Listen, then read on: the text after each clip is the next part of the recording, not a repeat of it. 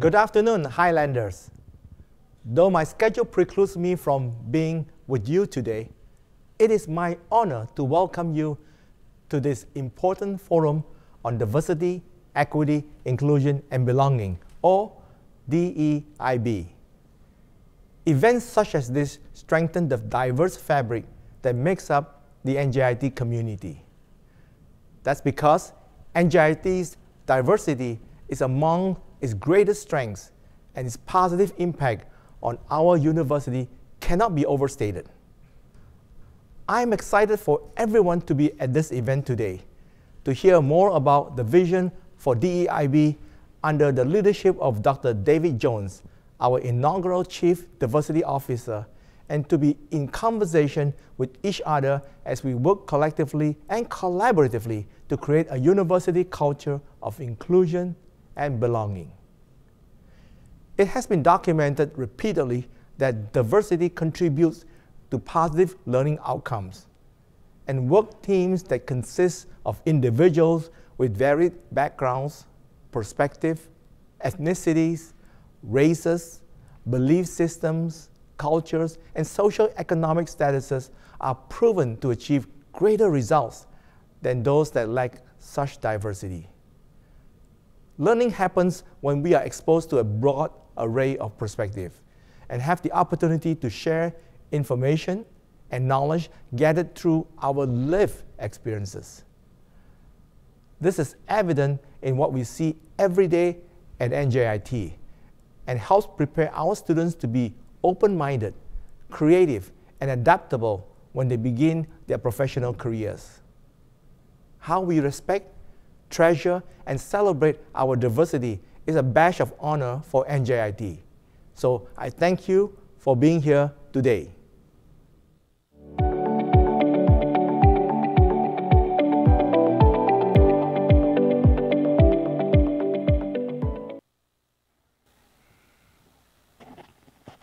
Good afternoon, Highlanders.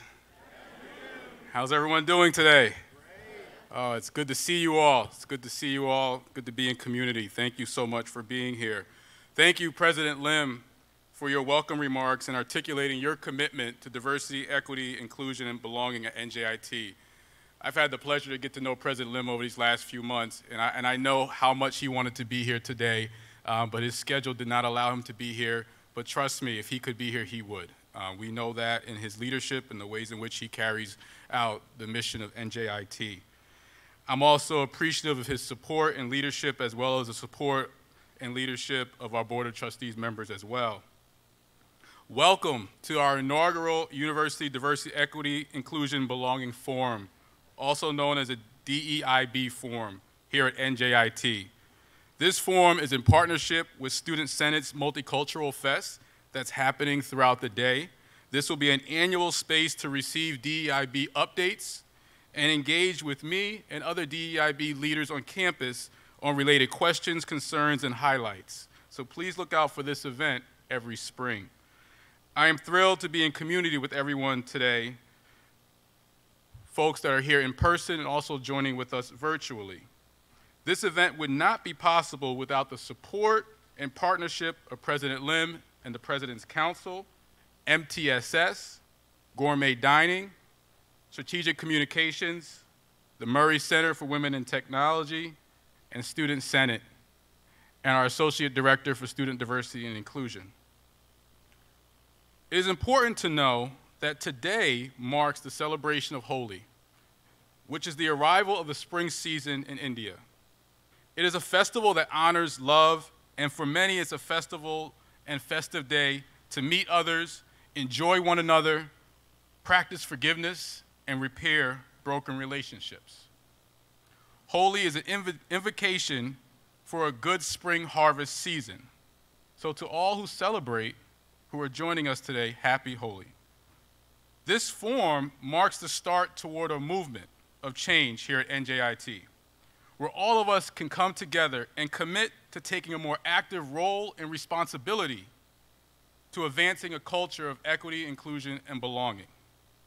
A time in our university culture to embody the values of holy, where we meet one another, understand and accept one another, and embrace our differences, enjoy each other, and the diversity each of us bring. It's a space where we can forgive one another, build trust, and repair relationships with one another. Give each other grace in the mistakes we make in our learning of others and the identities of others, and the identities in which we also share. May we let the holy season be a mindset where we are a collection of diverse journeys in one Highlander community. Will today be the day you join me in this season of renewal at NJIT? Will you join me? All right. It's at this time I want to turn your attention to a recent Tech Talks video where President Lim and I had a chance to discuss our thoughts on diversity, equity, inclusion, belonging here at NJIT. Followed by the video, Laura Rios, the Diversity Officer for Student Senate, will introduce to you our keynote speaker for this afternoon, my good friend, Reverend Dr. Jamie Washington.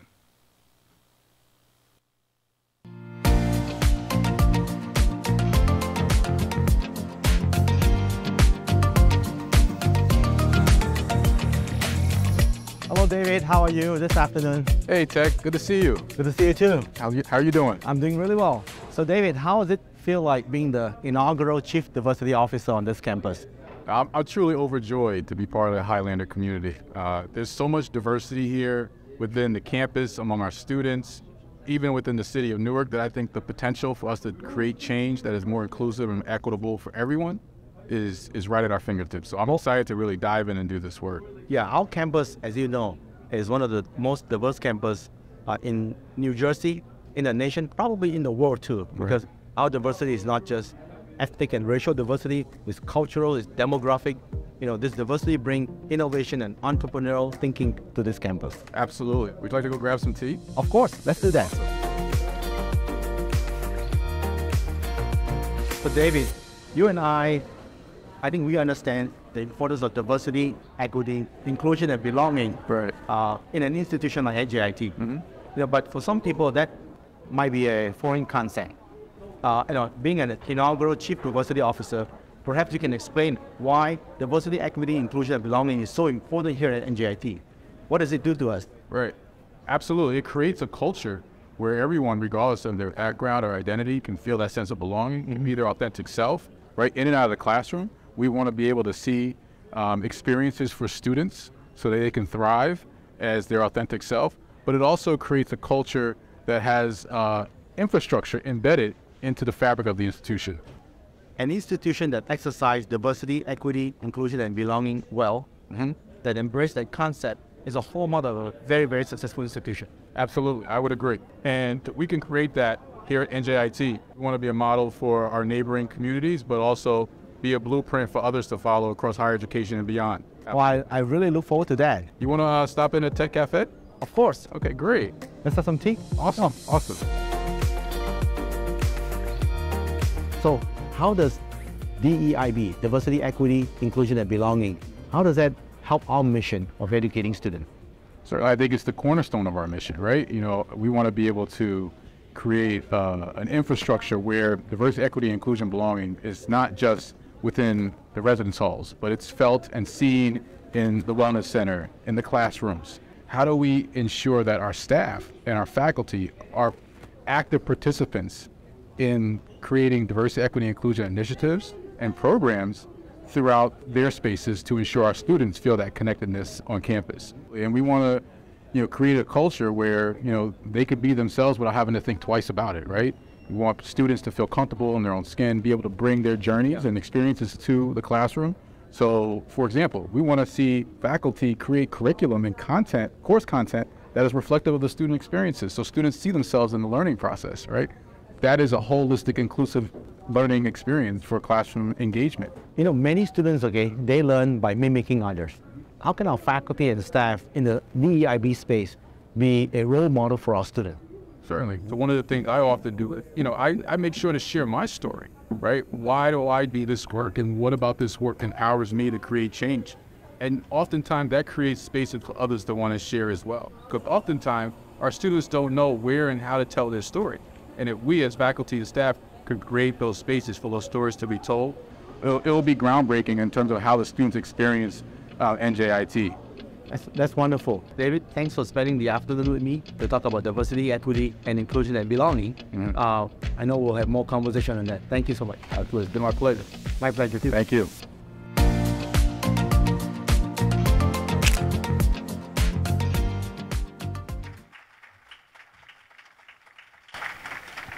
Hello, everyone. That was a great video. It's so encouraging to see these conversations coming up. I am graduating in May, but I'm really excited to see kind of what the future of NJIT has to hold.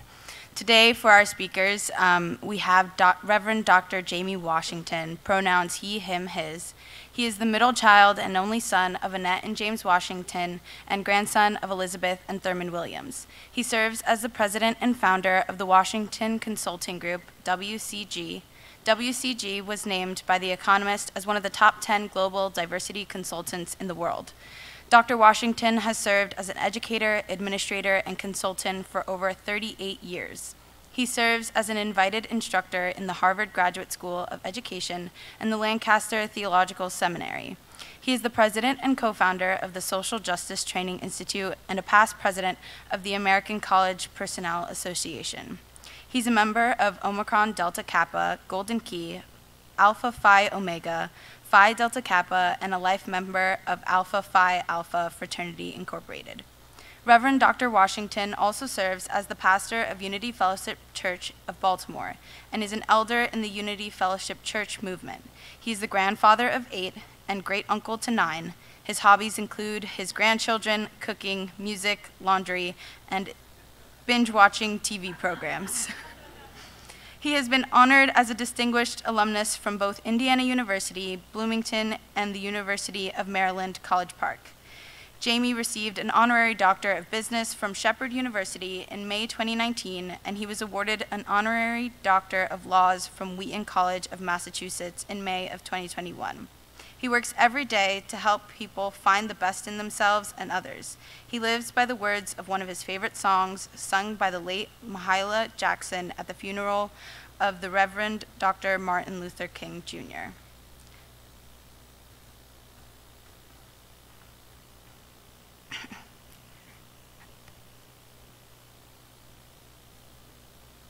If I can help somebody as I pass along, if I can cheer somebody with a word or song, if I can show somebody that he, she, ze, or they are traveling wrong, then my living shall not be in vain.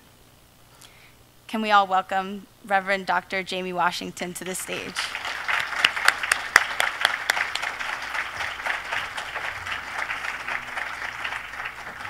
Then my living shall not be in vain.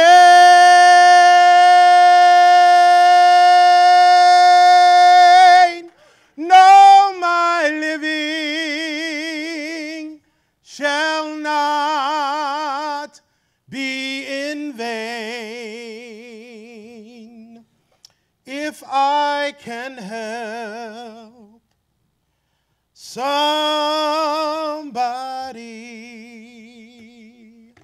as I pass along,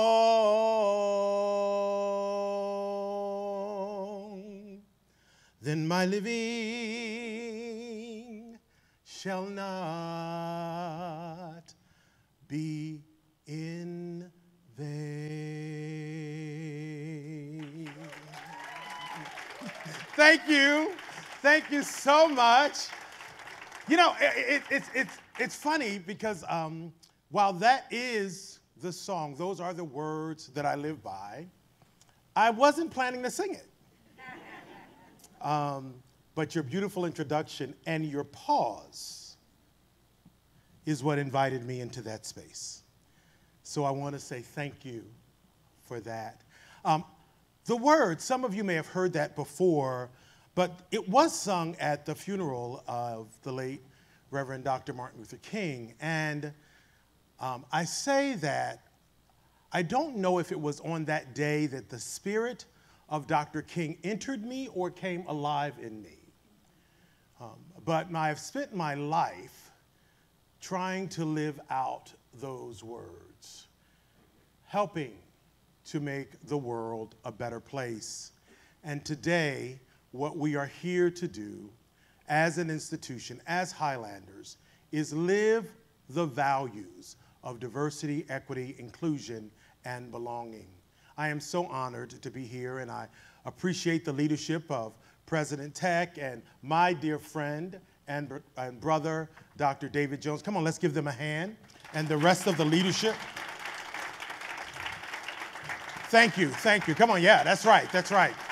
And I want to honor all of you. You know, so what we talk about all the time is the folks who decide to come to things like this. And so I want you just to take a few minutes as we get started. Come on in, students. You're doing great. Just come on in, and you're coming in right at the right time, because what I'm about to invite people to do is, one of the things that's important about the work is that we look around, particularly in the invited sessions, and see who came. Right? So we want to know who felt like this was important enough an event to show up for. And so, as we are building the foundation of creating a more inclusive and belonging Highlander, we need to know who we're in community with. So take the next 90 seconds and say hi to 5 people in the room that you don't know. Go ahead, get up and say hello to folks. Go ahead, say hi, make friends.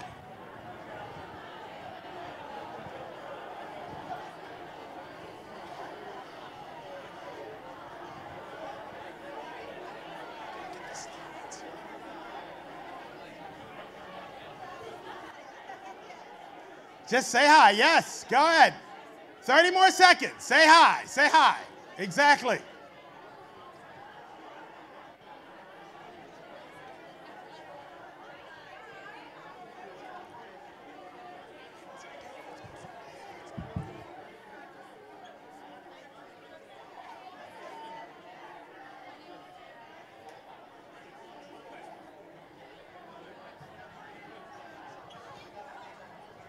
All right, begin to find a partner. Have a seat. Begin to have a seat. Have a seat. Thank you. Thank you very much for doing that.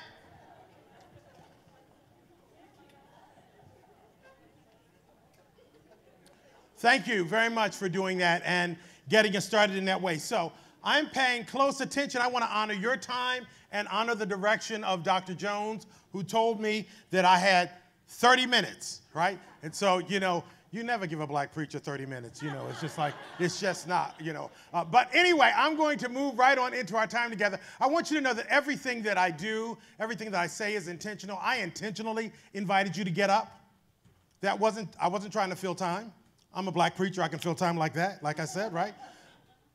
But as we talk about building our capacity for greater inclusion, our work for the next round will require that we start with building relationships. And it starts with moving beyond our comfort zone. How many of you were sitting next to folks that you know? Raise your hand, raise your hand. That's what we kind of do. Now, y'all in the diversity, equity, inclusion, and belonging session, and you came right in and sat down with the folks you knew, right? So what I'm inviting you to do is to pay attention to how often do I move into spaces and build connections beyond that which I know. Does that make sense? There is no magic pill. It will not happen accidentally. We have to deliberately move beyond our comfort zone. And I'm going to ask you to practice doing that right from the beginning of our experience in the space today. What you'll also notice is that what I'm talking to folks about today is doing the work for the next round. How many of you have been in the workplace for more than 5 years? Raise your hand. More than 10? 15? Look around, look around. 20? Okay, I'm gonna stop there. I'm not going no higher, right? What I want to say, folks, is the reason I'm asking you that is because I've been at this for a minute, and the work that I was doing around diversity, equity, inclusion, and belonging in the 80s didn't look like the work I needed to do in the 90s. And the work I was doing in the 90s looked different than the work I needed to do in the 2000s. Are you getting what I'm saying? I want you not to be in the space resting on, I know this because I've done this, but to recognize that every round requires a different level of skill, focus, and capacity building. And so as we think about our students who will be the next generation of leaders who will go out into the world to make a difference, what's the skill set that they need to move us forward that's different than the skill set that I needed when I came out in the 80s? Is that landing? So that's where we're going. And so I want to just invite you into a couple of spaces today. I want to start with a land acknowledge, and I join you from the original and ancestral homelands of the Piscataway tribal nations in the Baltimore, Washington area. We know that we're on the Lenape land here in this area, and we start by honoring that. And what I say is, in the 80s when I was doing this work, we weren't doing land acknowledgments. But the land still needed to be acknowledged. But we weren't there yet. Are you getting me? So in the next round, we recognize the importance of land acknowledgments, and we recognize the danger of doing land acknowledgments as a performative practice. And what I mean by that is we simply start the session with a land acknowledgement, but have done no work beyond that. And so I want to invite us. I'm excited that many of our institutions and the work that's being done today invites us into honoring the land. But we can't stop there. We must acknowledge the residual impact of that harm, of colonization, and what Native and Indigenous folks are navigating even today as we are on the planet. Does that make sense? Labor acknowledgments are also a part of the new lexicon, which honors the labor of those who helped to build our institutions, but often didn't have access to them. And so I want to honor the labors of my ancestors and your ancestors, and particularly today, the women. Yes, that's right. That's right. That's right. That's right. So on this International Women's Day, I want to bring into the room, I want to invite into the space Elizabeth Williams, my grandmother, who without I could not be standing here today, who cleaned houses so that I could have access to my mother, to the numbers, thousands of women whose names are often not spoken. As we start this space today, we honor their labor and the labor of women in this house today. Thank you for what you do every day to make a difference. Honor women in the space. Absolutely. Absolutely.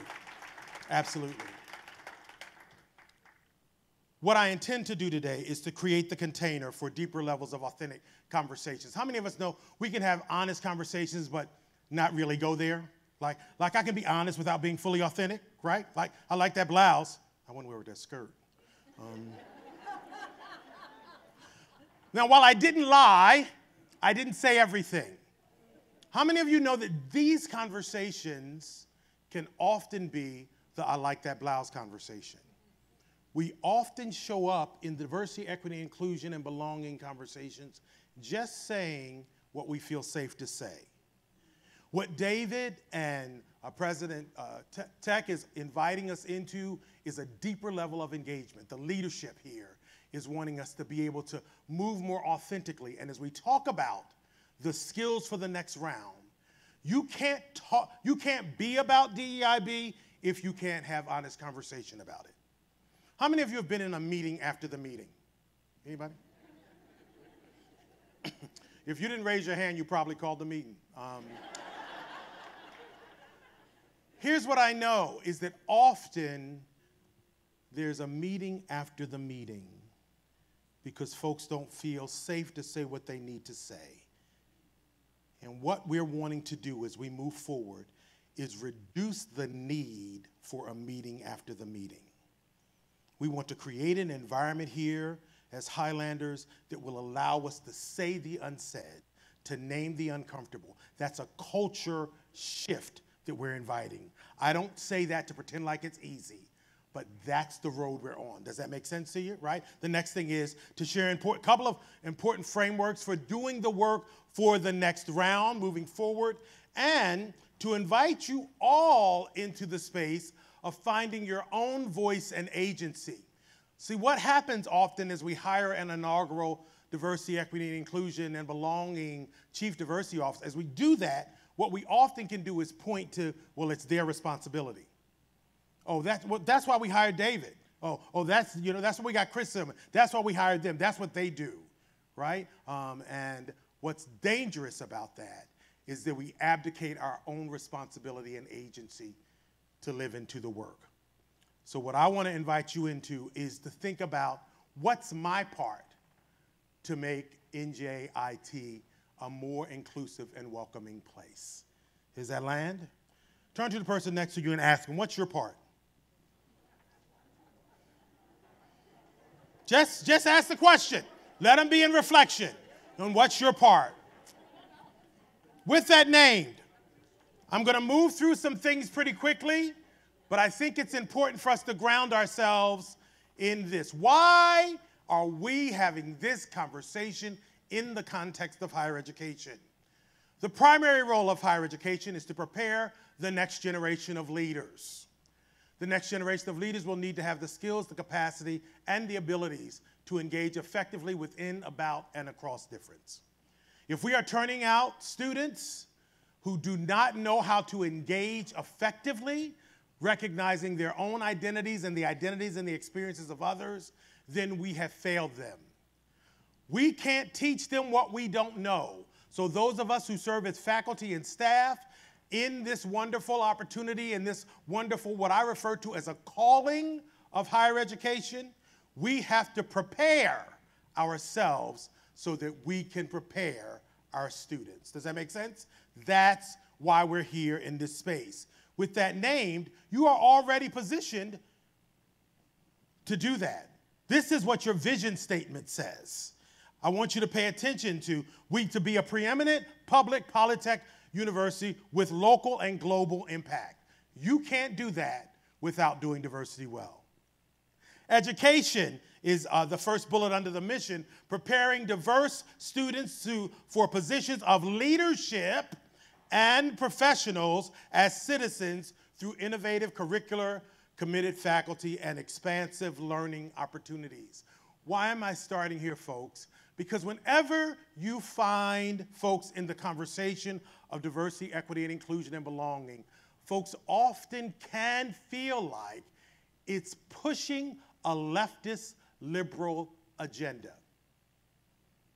You ever hear that? That this is just some liberal shoving your values stuff down our throat. What's important for you to be grounded in, as David talks about the work and the mission and the work that will be moving forward, is when folks are wondering why we spending so much time doing DEIB stuff, tell them because it's in the mission. It's what we say. And then we have the nerve to have it in our values. So I remind people all the time, this ain't what I said. This is what y'all say. So if you're talking about civility and you're talking about social responsibility and diversity and excellence, you can't do that if you're not doing DEIB well. So I want it to be grounded in this is who we say we are. Does that make sense? With that named, I want you to repeat this concept after me. Context before content. Context before content. One of the challenges in the work is that folks sometimes try to move to the content too fast. And I want us to understand that context matters. Doing this work, having this conversation here, is different than doing it down the street at Rutgers. It's different than doing it up the road at NYU. Am I making sense? So I want you to consider, it's different doing it in the English department than it is in the history department, right? So how do I move into the conversation honoring the context? What informs our context? First thing that informs your context is you. Who are you? What's been your experience? How conscious are you? How aware are you of your background? How long have you been here? What's your identities that inform how people see you? Do you know that? Do you know that people see you based upon age, based upon gender, based upon race? So who am I? Who am I with? Who in here has ever been an only? Anybody ever been an only? I'm the only one, right, in my room. How many of you have been a first? I'm the first person in this department to have, right? Pay attention, because all of those things matter, informs the context. And as I'm sharing these things, folks, I want you to be grounded in that the context is not to stop you, it's to help you to know where to start, right? So as I'm standing here, I get to know how to start because of the identities that I bring, who I'm with. What's the environment and location of New Jersey? What's been the history, present day, and future? So when you think about this work, what's been the history of DEIB in your department? What's been the history of it at this institution? Is it a reactionary history? Do we only talk about it during International Women's Month, right? Or Black History Month, or when there's been a crisis or an incident? Or are we living into this every day, right? What's the history? What's going on right now? And what's the future hope for? Some of the challenges are that folks are like, well, what are we trying to do? So can we talk about, if this work is successful, what this place would look like, what it would feel like? So I want us together collectively to be in a visioning place about moving forward. What's the emotional state? How many folks know that when people are not emotionally grounded, it's harder to engage, right? And so emotional state, time and timing. How much time are we investing, and when are we trying to have conversations? What are the power dynamics that are at play, where you are, and can you talk about that, and what's the quality of your engagement? I share those highlights around context because it is critical that you don't just start talking about DEIB, you just don't enter it, but you consider the context. Maybe you should start with, what does everyone deserve, before you start talking about race? Because maybe we're not ready to talk about race yet. Is that making sense to you? Right? So pay attention to your context. The next thing I want to offer you is that identity does matter. You see there that I have sexual orientation, gender, religion, socioeconomic, ability, nationality, and you see race-centered. And I want to talk for a moment about why I say, and I've centered race. One of the challenges of this work in 2023 is that folks want to do DEIB work and not do race. They want to say it's about everything and not do race. And what I want to invite you into understanding is that you cannot do this work well if you will not do race. You cannot do diversity, equity, inclusion, and belonging work if you won't do race. Now, repeat after me. Jamie did not say race was all that mattered. Say it again. Jamie did not say race was all that mattered. When I show up in a room in this package, you see the package? And I say that you must do race, people often hear that I said race was all that mattered. What I am saying is, given our context, that we must be equipped and have the capacity to engage across race. Is that landing for you? Are you getting me? Right? And so I'm inviting you into a space where you get to see and ask yourself, how comfortable am I, and what has been my experience with engaging race here at NJIT? How do I do race? That's something that we must build our capacity to do. But not just race, folks. I want you to hear this.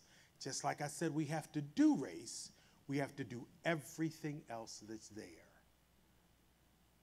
But you need to allow intersections and the conversation around all other identities to be a way into race and not a way out of it. Lots of folks have used, well, what about, as a way out of race instead of a way into it. Is that making sense to you? So to pay attention to that given our context. And the last thing I'll say about that is, I know that for many of us, our backgrounds and experiences are not racialized. We didn't come up, we may not have grown up, even here in the US, we may be first-generation immigrant families, and so our primary identity is ethnicity, right, or tribal, and I want to honor that and I want us to hold that. And in the context of the US, you get raced. And to not understand that will have you not be effective in this conversation. Is that landing? Is that making sense? I may not like it, I may not agree with it, but it's a dynamic that we have to get clear about engaging for the next round. With that, take a look at these things up here. I said the next round. How many of you remember these things? Anybody remember the first iPod? Remember iPod? It was such a big deal, right? I was so good I could put all my music on one thing. How many of you folks remember when the phones, when you had to text like this to get, hit the button 3 times, all those things? I'm sharing this because what I want to invite is the analogy, particularly at a tech institution, that you understand the importance of old technology, right? That technology, when it came out, was cutting edge. Is that right? It made, people were excited. It was wonderful. And if we tried to use that technology today, wouldn't we be left behind? Yeah. I believe that many folks are trying to do DEIB work with old technology. And here's what I mean. I don't see color. I just see people as people. Race is a social construct, so we don't even really need to talk about it. There's only one race, the human race. Anybody who's heard any of this stuff, I want to hear some snaps in the room. Equality is the same, so just treat everybody the same. America's not a melting pot, but a salad bowl. Anybody remember when we got to the salad bowl? We were all so excited about being a salad bowl, right? Multiculturalism. Let's learn about the diverse other. Right? Yes, equal opportunity. This myth of meritocracy. Everybody has the same opportunity and chance because we're all here. Rugged individualism. Pull yourself up. Oprah did it. Obama did it. Pull yourself up by your bootstraps. I can point to someone who was able to do it. My favorite one is I'm minoritized in another identity, so I don't need to do race. Right? Because, I know what it's like. I grew up poor, or I know what it's like because I was a woman. I was the first woman in that. So I don't need to do race. Again, that's old technology, right? And then the last one there is I have BIPOC friends. I have Black, Indigenous, and people of color friends. My closest friends are, you should have been in my wedding. You should see where I go to eat every week, all the stuff. So people are confusing proximity with capacity. Just because you've been near one doesn't mean you have the capacity to engage. Is that landing? So I want us to recognize that these things, just like those old technologies, were cutting edge at a time. They did matter. It was important not to see color at a time because before, are you getting me? So recognize that mattered at a time, and it was. But it is time for an upgrade. Now, how many of you have ever gotten that upgrade notification on your device and you said, not today. I don't have time for this, right? Right? So think about it. So why do people not want to upgrade? What gets in the way? Just put it in the room. What? Change. Yes, I don't want to change. What else? Busy. It takes time. It's longer. I'm comfortable with what I know, right? Are you getting me? And so where I want to leave you folks is, here are the things that if we're to do this work for the next round, we must be prepared to do. First, we've got to create environments where it's okay not to know, where you can be a learner, where you're not going to get canceled if you misgender someone, where you're not going to get written off if you don't say the word right, whether it's Latinx or whether it's Latino or whether it's indigenous. I'm not going to get written off if I pronounce the word wrong. It's not a stupid question if I ask, right? So creating learning environments with a DEIB lens. The second is, what's a common understanding? What's diversity? What's equity? What's inclusion? What's belonging? To be clear as a community around what we mean when we say those words. The purple box says, a focus on DEIB must not be an excuse to not engage race. So everything mattering cannot take out when we need to be doing specifically work through a race lens. At the individual, at the group, and at the systems levels. Individual, group, and systems levels. What do I mean by that? I mean that there's an interpersonal level at which we have to engage this racial conversation. How comfortable am I with you and you with me and so on. There's also the group level, which is a place where we begin to see where inequities are showing up. What's happening in tenure and promotion? What's happening in turnover? What's happening in discipline situations? That's where we begin to see there's a difference in what's happening to our Latinx students than what's happening for our black students or than what's happening for white students. So to be able to see what's happening by group membership. And then at the systems level is the invitation to see what are our policies, our practices, our procedures, and our cultural norms. Nobody has ever said that these folks can't be in this position, but the culture does not support these folks being in these positions. Am I making sense? It just happens. So we have to be willing to pay attention to the patterns. And finally, we must build capacity to engage the full range of human emotions. One of the things that, given all we've gone through as our collective trauma, is that people don't feel like they have the capacity to say it just like you want to hear it. And when folks have felt, I generally say, people don't generally start out yelling. Folks generally get to yelling after they feel like they've not been heard. And if we make their yelling the problem and not why they're yelling, then we serve to maintain status quo. Is that making sense to you? So we want to develop space for the full range of human emotions. Sometimes I'm angry, sometimes I'm disappointed, sometimes I'm sad, but sometimes I'm actually showing up with some joy. Can I be joyful, right? And is it safe for me to be glad that something happened? And then to be able to talk about that within community. And the final thing I want to share, folks, is if we're going to do the work for the next round, we must recognize that we have to do our own work. We have to be willing to say,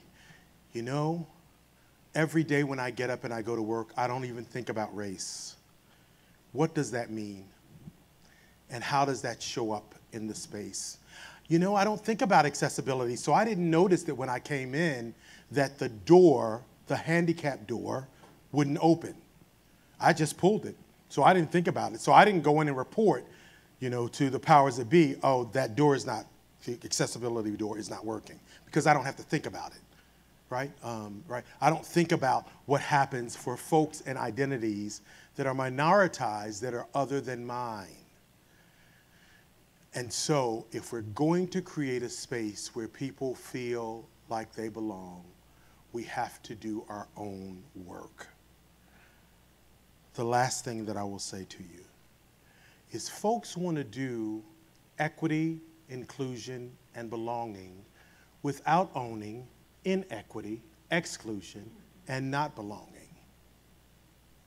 There would be no need for equity and inclusion if there weren't a history of inequity and exclusion.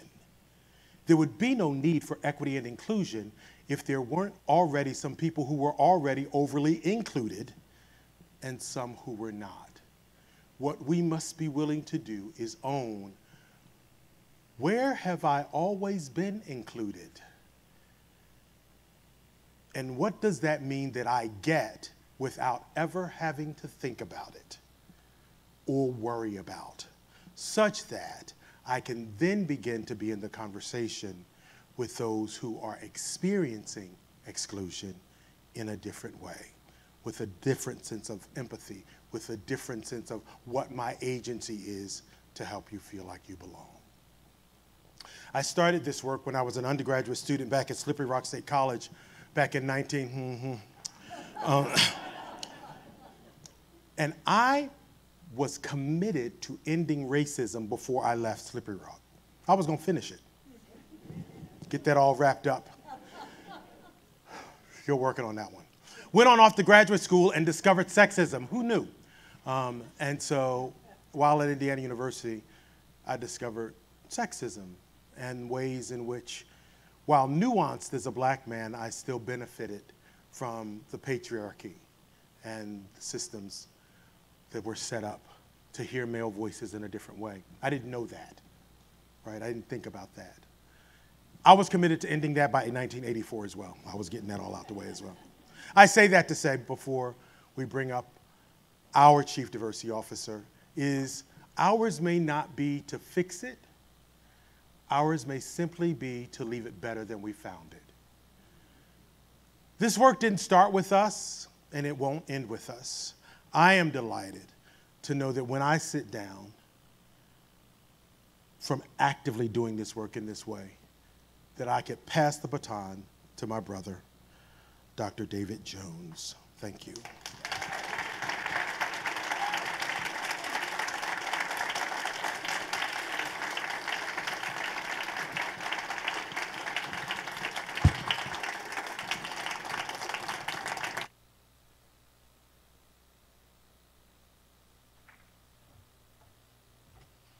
Thank you so much, Dr. Washington, for reminding us of all the work that we still have to do. And if you don't know what part you all have to play here at NJIT, I know a couple people who could help you figure that out. It was such a powerful and moving, thought-provoking keynote. You made it clear why this work is important and how we should all get behind the leadership of Dr. Jones to come together and collectively engage in a culture change process that makes NJIT a more inclusive campus community. We value your time with us, and thank you for taking the time to be with us today. At this time, it is my pleasure to introduce to all of you our inaugural Chief Diversity Officer, a historic senior leadership position at NJIT. Dr. Jones, he, him, his, is a leading voice for diversity, equity, inclusion, and belonging. Dr. Jones is our inaugural Chief Diversity Officer here at New Jersey Institute of Technology. He is the co-founder for the National Association for Student Personnel Administrators, UGMA Institute, and an award-winning higher education professional previously recognized by the National Association for Student Personnel Administrators with the Doris Ching Award for Excellence as a Student Affairs Professional. Dr. Jones is a result-driven diversity executive with nearly 20 years of experience building effective multi-year diversity, equity, inclusion, and belonging, DEIB, strategies, and executing a vision using project management skills as a DEI executive consultant, coach, teacher, and leader. The son of a father who was born and raised in the segregated South, Dr. Jones's family and personal story influences his commitment to addressing and dismantling systemic inequalities and oppression. Through all his contributions to diversity, equity, inclusion, and belonging, Dr. Jones's work is centered on a quote by activist and scholar Dr. Angela Davis, where she says, "I am no longer accepting the things I cannot change. I am changing the things I cannot accept." Dr. Jones firmly believes we cannot accept the mistreatment and disenfranchisement others experience, particularly those who have been historically marginalized by an unjust society and system, that we must come together across our differences to get into good trouble and create change today for a better tomorrow. He challenges those he meets to learn more about one another, accept one another, and unify against injustice. Born in Brooklyn, New York, Dr. Jones is married to his college sweetheart, Stephanie. David and Stephanie are proud parents to their 3 young children, Jacob, Sophia, and Natalia. Can everybody welcome Dr. Jones, please?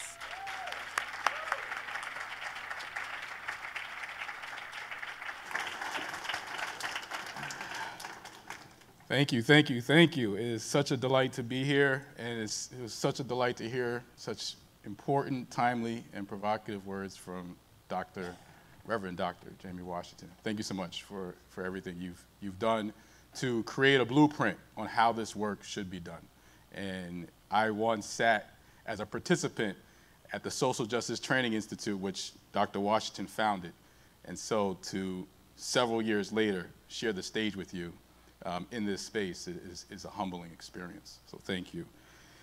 So Dr. Washington really gave us the challenge in terms of upgrading, right, our work and responsibility in doing diversity, equity, inclusion, and belonging work. So I'm here to present to you my vision on how we will advance a culture of equity, inclusion, and belonging here at NJIT. I start by joining Dr. Washington in honoring International Women's Day here on March 8th, 2023, giving honor to the women in my life that came before me, my mother, and the ancestors of my grandmother, my late aunt, my great-grandmother, my aunt, my great-aunt, who raised my dad in Montgomery, Alabama, during the height of the Civil Rights era, before he moved to Brooklyn, New York. And so I give honor to those women and other women like my mother, like my father's mother, who cleaned homes as well in the deep south of Montgomery, Alabama, and did all she could in a poverty-stricken environment. And so we honor the women that are in this room, we honor the women of NJIT, and we recognize and elevate their voices because their voices and their presence deserves a seat at the table. And I frame this vision talk with you from a quote from Amanda Gorman, who was the youngest inaugural poet in US history, where she says, "There is always light if only we're brave enough to see it, if only we are brave enough to be it." My Highlander family, we are the change agents that create change moments. We have to be brave enough to see the light, to do the work that Dr. Washington just charged us with. May we all be committed to seeing that light and being that light to one another. So I want us to recall the campus climate narrative that all of you all participated in prior to my arrival. I think it's important to name some of the challenges that came out of that report that speak to why this role and this work is being prioritized at this very moment. One, while 70% of all survey respondents were very comfortable or comfortable with the overall climate here at NJIT, a disproportionate number of women and people of color respondents notably indicated they were less comfortable than their men and white counterparts with the climate on their campus, their workplace, and their classrooms. Secondly, 14% of NJIT respondents indicated that they personally had experienced exclusionary, intimidating, offensive, and/or hostile conduct here at NJIT. If that number is greater than 0, we have work to do.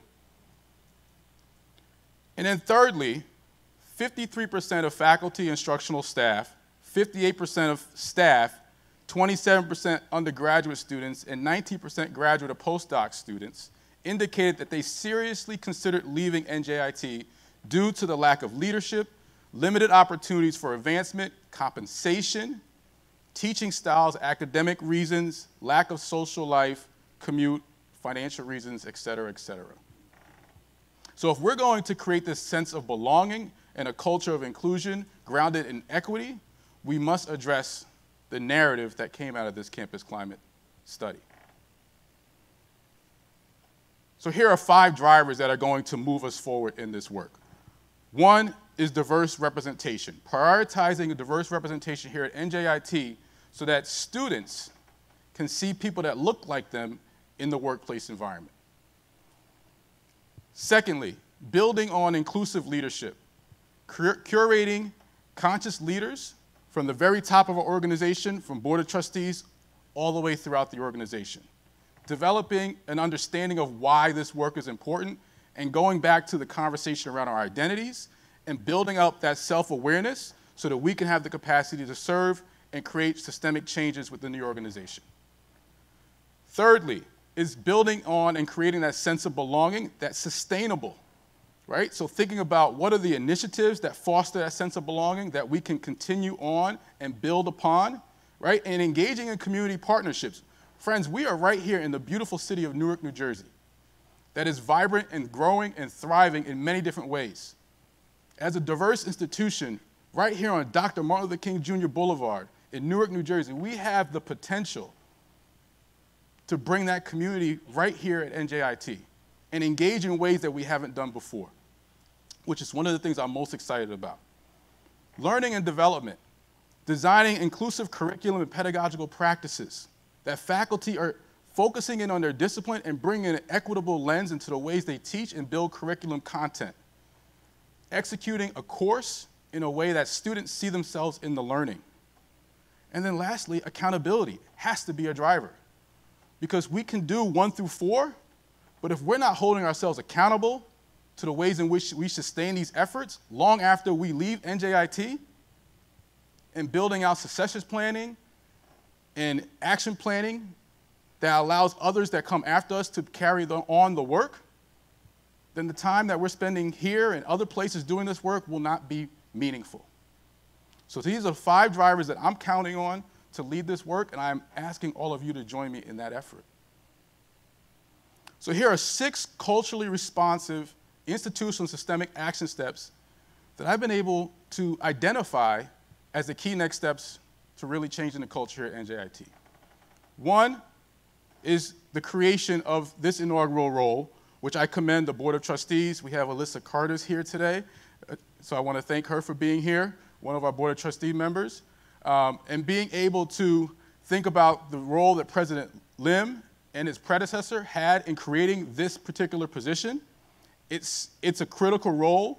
It serves at the highest level of the institution, which is not common across higher education, right? So it reporting directly to the president, sitting on the cabinet, having a voice and a seat at the table is going to help create actionable solutions to the systemic inequities that we might see.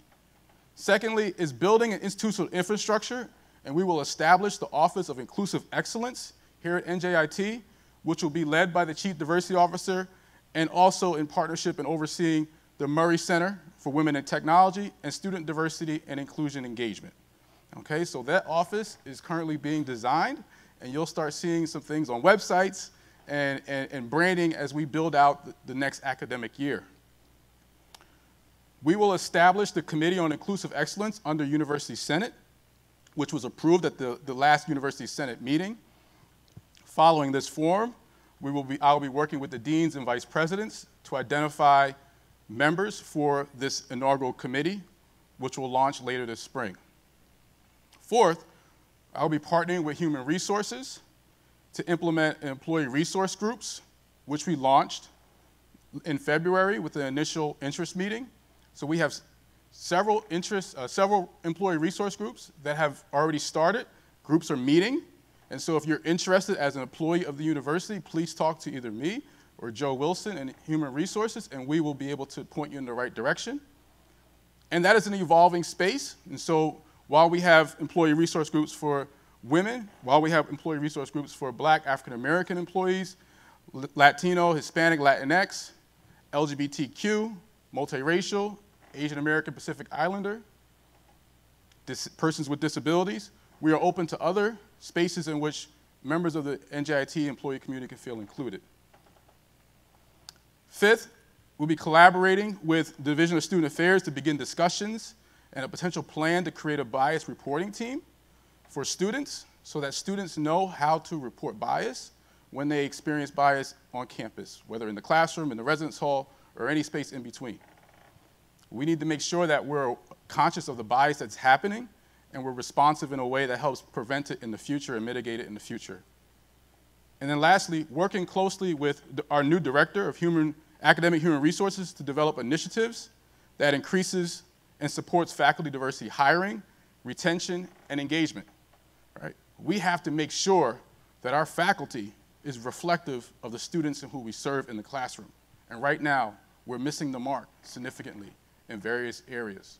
And so we will be doing our part to implement programs to advance the initiatives that will create a more inclusive and representative environment among our faculty here at NJIT. So these are 6. There could be more coming, but this is where we're starting, right? And I've been in conversation with our leadership to make sure that we are all in alignment with how we can really advance these 6 action steps moving forward. Now here are 11 forthcoming culturally sustaining institutional initiatives that will come out of the Office of Inclusive Excellence in the near future. One is First Friday Conversations with the Chief Diversity Officer. It will be a space for you to connect with me, ask questions, engage in conversations, and ultimately, as Dr. Washington talked about, building relationships and being a community. We will have Courageous Conversations as a monthly series for faculty and staff to engage in conversations and topics related to diversity, equity, inclusion, and belonging so that you can build your capacity, as Dr. Washington talked about, to effectively go out and do the work and engage in our diverse student population. We will hold an annual University Diversity, Equity, Inclusion, Belonging Forum as you are sitting here today, so please look out for this as it continues to evolve year after year. We will work to establish a Dr. Martin Luther King Jr. Day of Service and Learning here on campus. We cannot be on Dr. Martin Luther King Jr. Boulevard and not have a program of day of service, a day of giving back in our own community here in New York, New Jersey. And so we will be working with all of you to partner and establish that for January 24. We will build out a women empowerment circle so that women students here on campus can support one another, can be mentored by other women faculty and staff, and a sisterhood of relationships can be created so that women students can find a layer of support as they navigate the academic experience here at NJIT and prepare for life after college, particularly working in STEM-related areas. We will have inclusive learning and engagement seminars, right? These will be seminars where we will invite speakers to come in and discuss topics that are related to diversity, equity, inclusion, belonging, scholarship to advance our learning here at the university for faculty. We will work to build out identity-based student organization leadership retreats so that the 20+ student organizations that are identity-based in which we serve will have a safe space to engage with each other, develop leadership skills, and be able to bond over a leadership retreat experience. We will launch an annual lecture, Distinguished Voices for Equity. That will be a program that will be held annually where a distinguished diversity scholar will come and engage with our university community, inviting the Newark community to be part of that experience. That's a great way to be able to engage the community in a partnership where we can all be under the same roof, engaging in an understanding of diversity, equity, inclusion, belonging related to that particular speaker. We will launch, and we are going to pilot this year, so please be on the lookout for that. We will launch BIPOC Lavender pre-commencement ceremonies, right?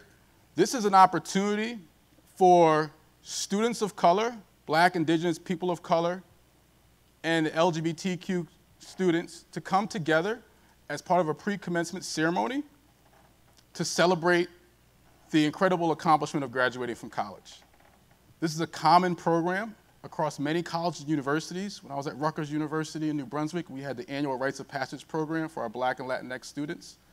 And to be at the podium and look out into the sea in the room of diverse students with their families, participating in this pre-commencement ceremony where everyone gets a stole and gets to proudly wear that stole at the main commencement, it's just affirming experience. And that really brings home the sense of belonging that we're looking for from the first day of their college experience to their final days as an undergraduate. And while we try to pilot this out in this semester, we certainly seek your support to see how we can maybe be able to execute it. If not, it will certainly be part of our pre-commencement ceremonies for next year. And the last two are just being able to evolve the pre-existing initiatives that are currently being led by the Murray Center for Women in Technology. And so this center's been around for a long time. They have a rich history and rich programs and initiatives that we want to be able to expand and advance, right? And so we will be looking to do that. And I just want to give a shameless plug for the upcoming Women's Leadership Conference that's happening on March 31st. So if you haven't registered for that, please check your emails and go out and register for that conference. It's going to be a phenomenal experience. And I'm really proud of the work that the Women's Center staff is doing. And then lastly, we will be evolving the pre-existing initiatives led by Student Diversity and Inclusion Engagement. And so we are excited to have that as part of the Office of Inclusive Excellence so that students can get a sense of belonging through the programmatic initiatives that will come out of that particular space. Now, these are 11 forthcoming initiatives. I don't want folks to hold me to these all being implemented next year. But this is our plan, right? This is our vision, and this is where we want to go. And as Dr. Washington talked about, it's a collective effort. So it's all of our roles and responsibility in being able to carry out this work, right? I'm just one person. And as mentioned in my bio, I have 3 young kids. So I got a busy life outside of this work. But at the end of the day, because of my own lived experiences and my own journey throughout higher education across almost 20 years that I've been in this industry, I'm fully committed to this work. And so I name those because I'm going to hold myself accountable to seeing them through. But I ask all of you all to join me in that effort. So here's my call to action. My call to action is to ask all of you to lead with empathy and be an ally and advocate for others as we embark on this work together. Is to commit to learning, commit to growing, and most importantly for a lot of us who have been minoritized by an unjust system, is to commit to healing and knowing that you're not alone in that healing process. Another call to action is to champion the change toward greater equity and inclusion, right? Don't just identify the problem and walk away, but fully engage in the change efforts that you want to see happen. Don't just put the responsibility on somebody else once you identify the problem, but say, hey, I want to join you in this fight toward greater equity and inclusion.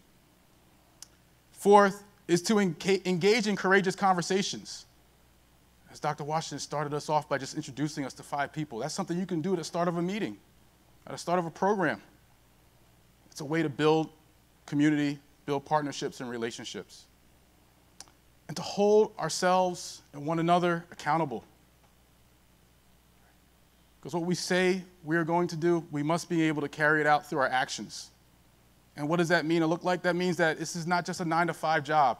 We don't turn on the social justice hat and the social justice light switch at 9 o'clock and turn it off at 5 o'clock.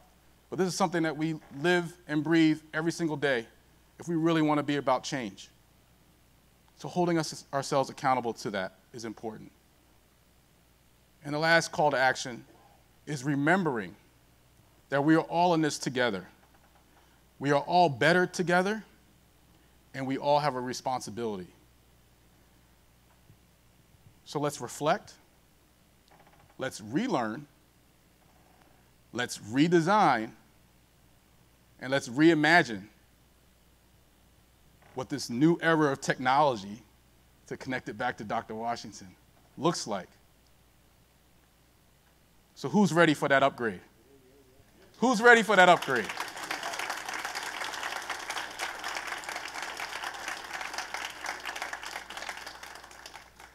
And I'll close with the quote that was stated in my bio, is that from Dr. Angela Davis, who I had the pleasure of meeting a few years ago. It was a tremendous honor and one of the most memorable highlights of my life. She says, I am no longer accepting the things I cannot change. I'm changing the things I cannot accept. None of us can accept sexism, racism, homophobia, xenophobia, transphobia, inequitable policies, programs, procedures, hateful language, bigoted colleagues. None of us should be able to accept any of that. And so if we are in spaces where we see those type of actions happening, the time is now to speak up. The time is now to upgrade toward greater equity and inclusion and greater change. Thank you.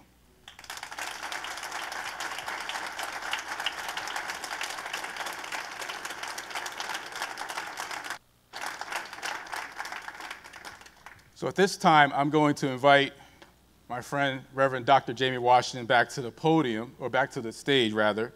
And we have a few moments. We want to be able to engage you all with a Q&A. And so we have a microphone at each side.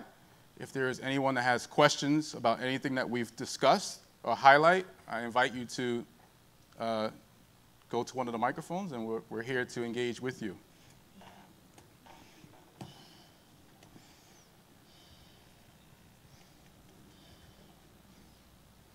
Yay. See, who do we have? Okay.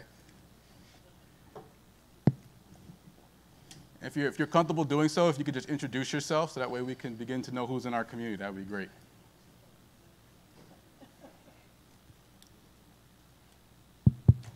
Yep, we can hear you. It's on. There we go. It's on. My name's Mona.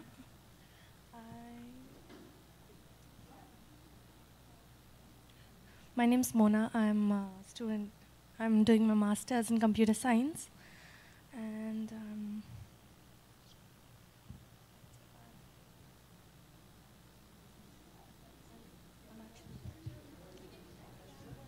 Do you have a question? So Miss Mona is working the microphone, so. Mona's like, what is going on? David, I'm just going to start it for you, right? Because somebody's got to stand up and say something. Reverend Dr. Washington, David, Dr. Jones, first of all, I want to thank you for everything that you've done since you came here. What Dr. Washington, what you said earlier was amazing. I think it's important that we all get on board with everything that was said, because it's enough of saying that we can't, and it's a lot of saying that we can do, and we've had these conversations, and I think what you're going to bring to the table is really going to be transformative to the culture change that we need. I look forward to hopefully getting into the bias reporting incidents with you and being able to join in with the Dean of Students, because I think that we have a lot to offer each other in being able to promote the reporting of bias incidents, because it can't be accepted here or anywhere. So thank you for what you do. We appreciate you. Thank you both. Beautiful. Thank you. Thank you. Thank you, Chief Kesselman. That's our chief. Okay, excellent. Hi, I'm Lucy. I work in the library. First of all, thank you, Reverend Dr. Washington and Dr. Jones, for what you shared today. It was really, really great.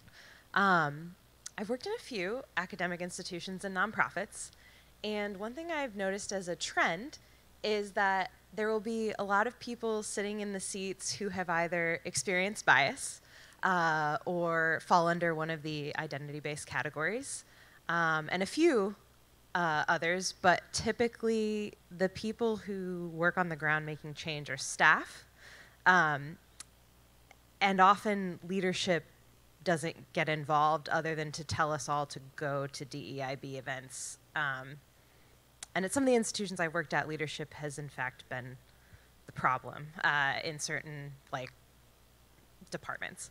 And so I guess, how can we as staff work with that, handle that? What's the best way to encourage people to attend things like this, have those conversations, and still keep our jobs? Well, you named something very important, and you in that last part was, what will it cost me to tell the truth? right? And that's real, folks, all day long. And so we honor the truth of this work ain't free. And we have to navigate what we can do and not make ourselves wrong for, I've got 3 children. And if I'm in an environment where it actually feels like that is what could happen if I show up speaking truth, then I might decide, I can't do that right now. But what I say often is, don't do it alone. Because it's not likely they're going to fire all of y'all. So build allies, build connection, find others who, so simply going to lunch. So are you seeing this as a concern? Are you seeing this as a concern? So more than just me seeing the concern. And then going to leadership with the energy that says, I believe you wouldn't want this. Think well with and about leaders. Sometimes we're not able to see the full picture. And leaders may be showing up in ways that we wish they wouldn't, but often they're navigating pressures that we don't see. And I say that because whenever I'm in rooms with leaders, which I am 90% of the time, I say, how many of you all want your people lying to you?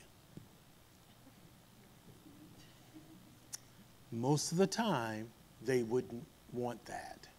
How many of you want your people not to feel like they can tell you the truth? Most of the time, folks, that's not what they want. And so, if you are creating an environment where it is not safe to tell the truth, you need to be checking that out. So we're saying to leaders, check out how people experience you. And we say to those of us who are on the ground trying to move institutions along and feel like leaders are the problem, we want to figure out how do we go to them.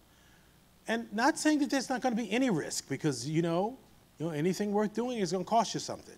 So there may be some risk in it, but you don't have to risk everything going it alone. David? Yeah, I would agree. I would agree with what Dr. Washington shared. I will also say that in my conversations with our leadership since I arrived here on December 1st, there's been an overwhelming response and embracement of the cultural change process that we are about to embark on. And so that's provided me a sense of comfort and also a sense of knowing that I'm not alone. People have been consistently checking in and asking how they can support this work, which has been a very warm feeling for me.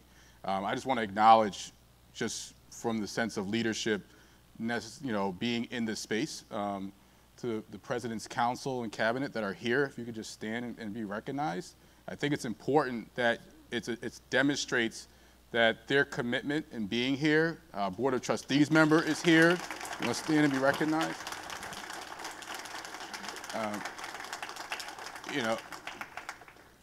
Everyone's plates are full.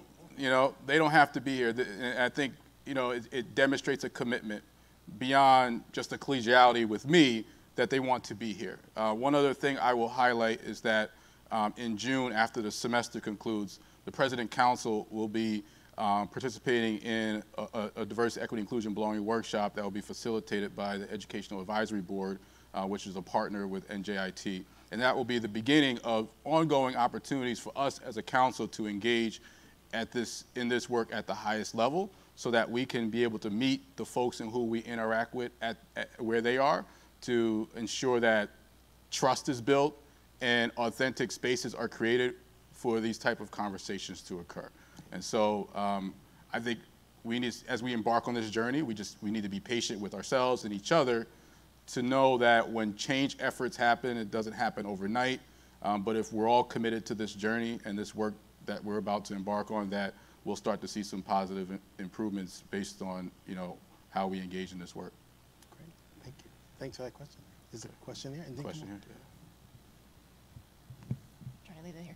Hello, gentlemen. Thank you so much for your speeches today, and thank you so much for presenting all of your information and your goals for moving forward. And to sort of piggyback after the previous question, I was just wondering if you had maybe a more concrete framework, and I understand that this is a huge process, right? You're starting to learn the NJIT community, things like that. Do you have a framework from which we could work off of, including what Dr. Washington was talking about, which is fostering a culture of forgiveness while learning? So would you, and I know that's really important to learning in general. I've been a teacher in the past. I've been a teacher abroad, and I work in the Office of Global Initiatives. I'm the assistant director for study abroad. So this is very important to me, especially because I really want to see a diverse range of students go abroad when they couldn't before. So can you speak to the framework that you could have, especially with the culture of learning, practice, and forgiveness?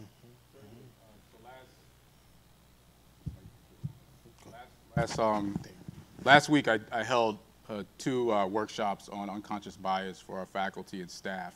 And in that workshop, I introduced a framework that I've used pretty consistently over the last year or so, the inclusive integrity model.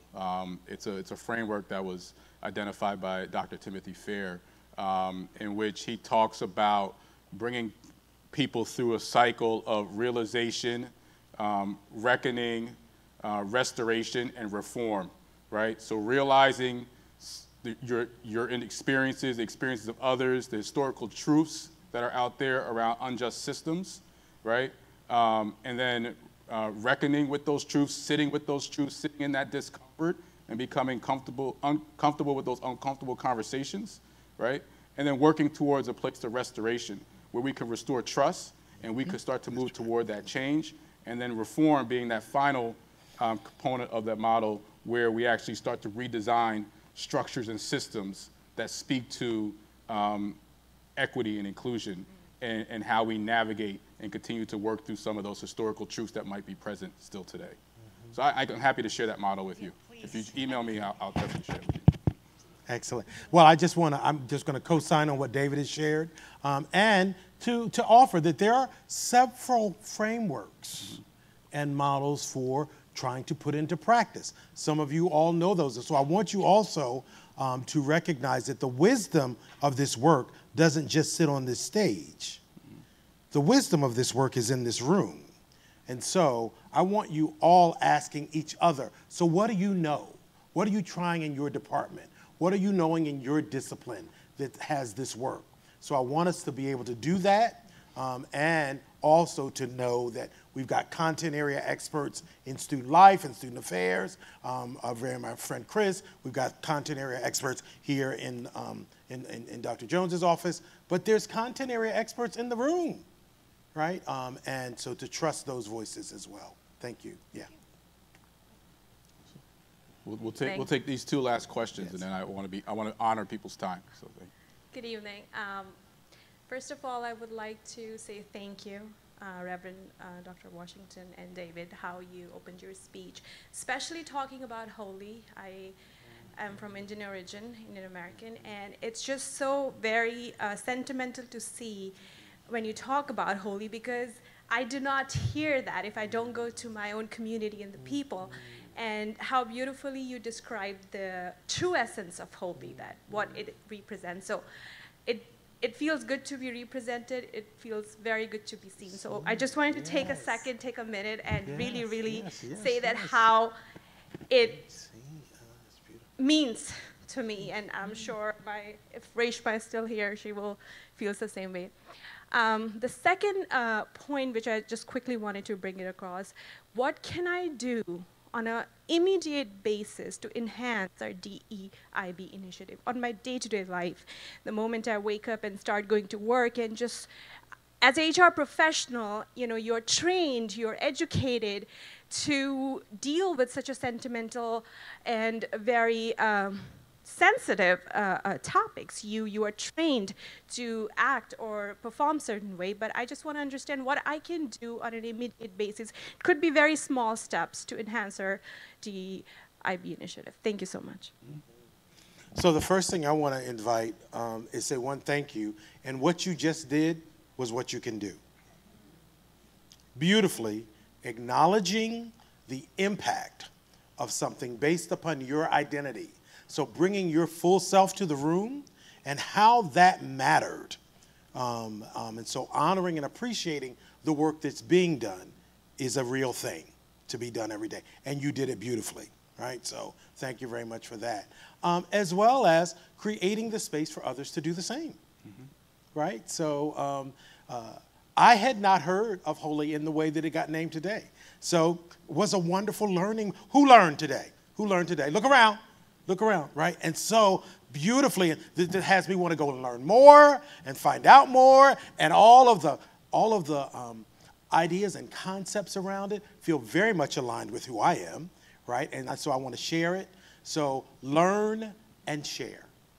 Learn and share. You get to go home and say, guess what I learned today, right? You know, so that's one of the things that comes up for me. Absolutely. And I think it's also important to highlight that we're all still learning and growing together, right? It's beautiful. You know, you said 38 years, almost 20 years, 58 years of experience on the stage, and we're still learning and growing together. So no one is perfect, and this work is a journey, and that's why we have to give each other grace. But I also think it's important that as you do this work, is to develop your consciousness so that when you come into spaces and you are speaking to a diverse audience, that you're as inclusive as you can be, so that you can create that sense of affirmation and belonging. And as a facilitator of today's forum, you know, I was very intentional about seeing what was happening around me, right? In terms of today being International Women's Day and the season of Holy, and being intentional about how we frame that as part of today's discussion. So I do thank you for sharing. And so the last piece I'll say connected to that is being open to feedback when you get it wrong, right? So for someone, so like we're in this room and we appreciate that appreciation, someone else might come up to us afterwards and say, you didn't mention, right? And so how we can receive that feedback without saying, oh gosh, can I get a break? But receive that feedback with appreciation of, wow, okay, now I'll know next time to be in that space as well. See what I can learn. Yeah, thank you. Last one. Last question. Hi, everyone. I'm Amber from the Office of Research. Firstly, like everyone else stated, I wanted to thank you both for an amazing presentation today. And I didn't really have a question, but just wanted to implore all of my colleagues here to, like the people in the room, I think, David, you said this a couple of times, like, thanks for showing up. And sometimes we might start to see the same faces in these programs, right, these DEI programs, and maybe we know a couple colleagues that should be here that weren't here. So I got up today because I didn't say this last week at the forum that you had last week, but I said I'm going to say it today in that, you know, don't be afraid, like me, you know, to necessarily like, hey, did you get the email about David's event this week or next week? Like, don't be afraid to bring it to maybe that colleague who you think can actually benefit from being in the room today. So that's just my charge to all of you. Thank y'all. Y'all were amazing. Thank you. Happy Women's Day. Well, what I appreciate so much about what you said, you might have remembered from my intention slide, I said welcome choir. It was welcome choir image. Well, one of the things that often happens when I come into these spaces is I hear, well, you're preaching to the choir. We're not the ones who need to be here. These are the people who need to be here. I'm looking around to see who need to be here. Who knows what I'm talking about, right? Well, what was just offered so beautifully is one of the things that I also bring is I've been a music minister for 40 years. And what I know about the choir is the choir needs rehearsal. And sometimes people aren't coming because of the choir's behavior. And so I want to make sure that as you leave here as a choir member, that you're not going back saying, well, you should have been there. But you, wow, I'm so sorry you missed it. Here's what happened. Here's opportunities to keep learning. Pay attention. He named some things that's going to happen so that you show up in a way that invites people to join us and not push people away. Thank you.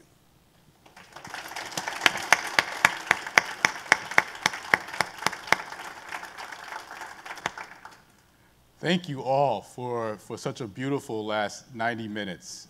Truly enjoyed being with you in this space and just sharing my vision and hearing from the remarkable Reverend Dr. Jamie Washington. Let's give it up for Reverend Dr. Jamie Washington again.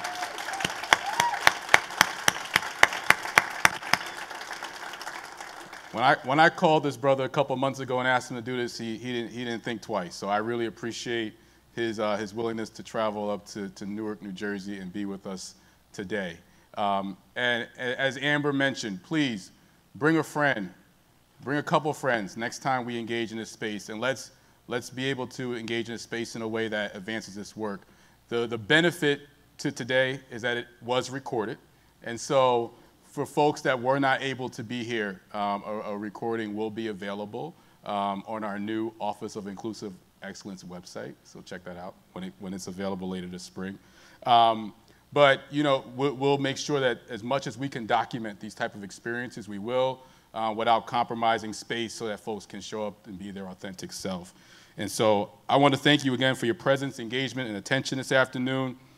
Dr. Martin Luther King Jr., during his time of activism and civil rights engagement, he talked about this urgency of now.